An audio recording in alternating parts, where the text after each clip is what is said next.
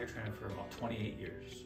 Right now I work with the University of Michigan wrestling program since 2001, so about 22 years. When I started here, I actually worked with women's volleyball and men's gymnastics, and then I worked with women's volleyball and baseball at the same time, and I actually have also worked with football and women's water polo. I mean, initially start with schooling, right? So in undergraduate and graduate, studying, learning about concussion recognition, assessment, management, things like that.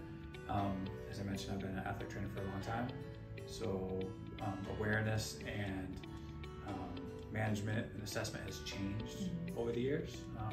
So particularly in the last 5-10 years, yeah.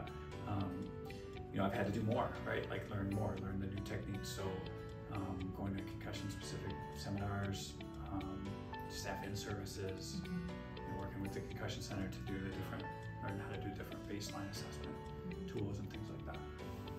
From other medical specialties, every team at Michigan has both a primary care physician and an orthopedic physician assigned to them. So that's someone that we can reach out to. They have normal clinic hours every week that if we have a kid that's sick or injured and needs to see a physician, they can go to. But then also those physicians make themselves available to, they're on call or for a phone call and things like that. So a lot of communication, scheduling appointments and things like that. Coaches, so really with coaches, just trying to communicate with them, talking to them about, so-and-so's injured, here's what we're doing for them, here's what they can or can't do during practice.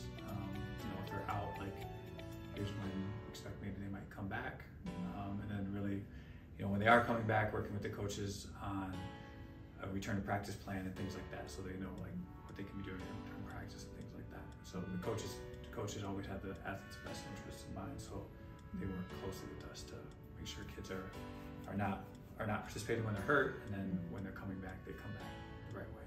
I don't know if I have one proud moment. I guess maybe just being here that long, right? Like being able to work at a place like this for 20 years.